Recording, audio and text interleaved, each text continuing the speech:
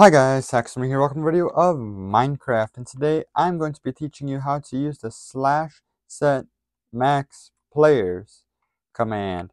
Now what does this do? Well, clearly it says it's going to set the maximum amount of players there can be in the whole world. Right now, the max player count I set while I was doing this is 2, which means if there's 2 of us in here, Mewtwo and I are over here minding our own business, just the 2 of us, because I made it so the max player count is 2.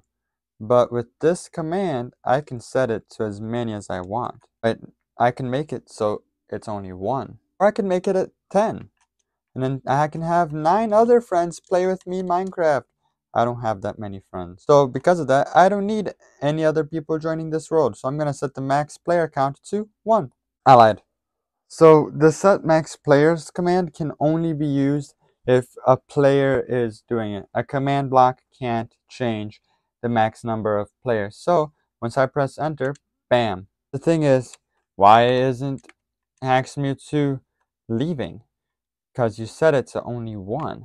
Well, it's simple. It's bound to the current player count. So because Mewtwo is in here, can't just push him out. There's another command for that.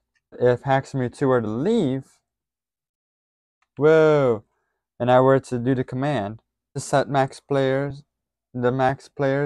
is 1. And here's a screenshot of what it looks like on the other side. It's 1 for 1, and nobody else can join. And that's how to use the setMaxPlayers command. I'll see you guys next time. Goodbye.